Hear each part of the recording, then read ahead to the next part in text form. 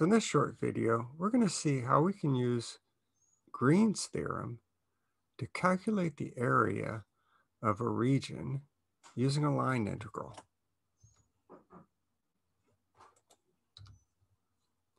So we recall that we could use a double integral to calculate the area if we just use the double integral over the region with 1 as the integrand. Well, Green's theorem says that the line integral over the boundary of that region is going to be the same as the double integral of partial of q with respect to x minus partial of p with respect to y. So we'd have to have some f defined with component functions p and q. Well, if I could choose, so this time I'm not being given f, I'm going to choose f. I'm going to choose p and q in such a way that the difference between the partial of q with respect to x and the partial of p with respect to y equals 1, then I would have the double integral of 1 over the region D, and that would give me the area of the region. And from Green's theorem, I could calculate that by calculating the line integral around the boundary of that particular chosen f. So how could I choose f in order to make this difference in partials equal to 1? Well, one way I could choose it is I could just say, let p be 0 and q equal x. Then the partial of q with respect to x is 1. Partial of p with respect to y would be 0. And so I would get 1 minus 0 is 1. And so I could just calculate it as being the line integral then along the boundary of the region of x dy with that choice of p and q. Another way I might want to do it is to take p to be negative y and q to be 0. That way the partial with q with respect to x is 0. The partial of p with respect to y would be negative 1. So I'd have 0 minus a negative 1, which equals 1. And in that case, my integrand for the line integral would just be the opposite of y, dx. So calculating that line integral around the boundary of the region would also give me the area of the region. And finally, maybe I could balance it between the two. I could take q to be half x, p to be negative half y. So the partial of q with respect to x would be 1/2. The partial of p with respect to y would be negative 1/2. And so my integrand would be 1/2 minus a negative 1/2, which is the same as 1. And in that case, I would take the line integral over the boundary of x dy minus y dx and multiply that by 1/2. Now, which one am I going to choose? Many times it does not matter. Usually one of the first two is going to be simpler. It really depends on the problem. So let's look at some examples. In this first example, we're going to find the area under one arch of the cycloid. And the cycloid is defined using the parametric equations x equals t minus sine of t and y equals 1 minus cosine of t. And so here is what it looks like. Remember, the cycloid is generated by imagining that you have a circle rolling along the x-axis. And if you keep a point on the circumference of the circle fixed, it traces out the cycloid as the circle rolls along the x-axis. So we're trying to calculate the region under this one arch. So its boundary is going to have two parts. It's going to have the actual curve and then this line segment.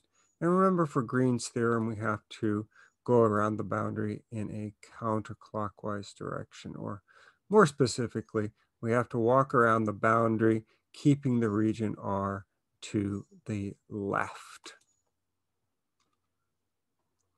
All right, so we have three choices for P and Q here, which should give me the same answer. If I look at R prime, it's going to turn out, I think, that the simplest choice is going to be F being negative y comma 0. That is, we're going to choose P to be negative y and Q equal to 0. And if I look at F of R of t, I'll see that I have now in my first component slot, I have cosine of t minus 1, which is the opposite of y, and 0 in my second slot. If I had used p equals 0 and q equals x, I'd have a 0 in the first slot, which looks attractive. I would be dotting that with 1 minus sine t. But then the second slot, I would have x, which is a t minus sine of t. And when you form that dot product, you'll wind up having to use integration by parts. So I'm going to use this choice for P and Q to avoid integration by parts. So when I form the dot product, I do get 4 terms, which might look intimidating, but when I actually look at the integral, when I find the antiderivative, my bounds go from 0 to 2 pi. So any antiderivative which is based on sine or cosine will evaluate to 0, because the upper bound and the lower bound is going to give me the same value for any sine or cosine function. So the antiderivative of cosine is sine, but sine of 0 is the same as sine of 2 pi. The antiderivative of sine is negative cosine, but negative cosine of 2 pi is the same as the negative cosine of 0. So that will contribute nothing to the value of the integral. And this term right here, sine of t, cosine of t, can make a u sub, and this will evaluate to 1/2 sine squared t. But again, sine squared of 2 pi is the same as sine squared of 0. So the only term of the 4 that make any contribution is negative 1. And its antiderivative then would be negative t. Negative t evaluated between 0 and 2 pi gives me negative 2 pi. And again, my given parameterization has t increasing from 0 to 2 pi. So that is not the parameterization for c, it's the parameterization for the opposite of c1 here. And so I really want the value of the line integral over c1. And that's very simple. All I do is change the sign here from negative to positive. What about along the line segment? Well, you have a lot of choices with line segments. I think this one will use the most obvious parameterization. We'll have x equal to t and y equals 0. T goes from 0 to 2 pi. So our prime is just 1 comma 0. And f of r of t winds up being, well, remember that we were using f equals negative y comma 0. Well, here in this case, y equals 0. The second slot is already 0. So in this case, f of r of t is the 0 vector. So the line integral along C2 is also going to be 0. So if I combine the two, I'll get the line integral over the entire boundary C, which equals 2 pi. And that will be my area using Green's theorem. Let's look at another example. We're going to try to find the area of the region enclosed by these two curves. So a line and an x equals 1/4 y squared parabola. Now, we don't need to use Green's theorem in order to calculate this area. And in fact, we didn't need to use Green's theorem to calculate the area in the previous example. But it might just be an alternative way to do it, or it may be simpler. In example 1, it probably was simpler.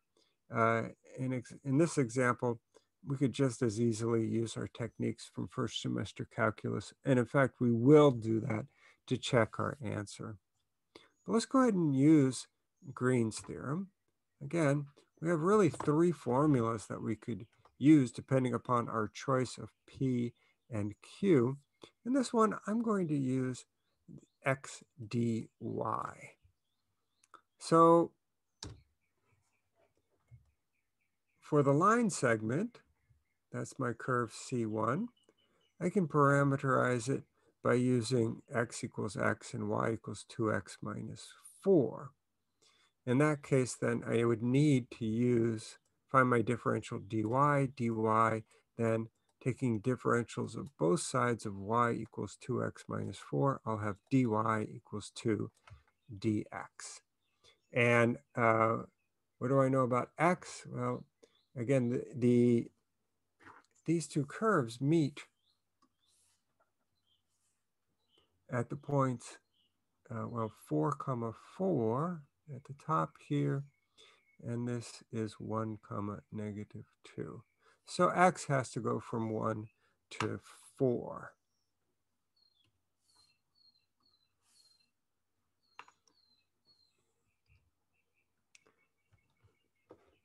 Now C2 goes in a way that where y is actually decreasing and x is also decreasing, at least throughout part of it.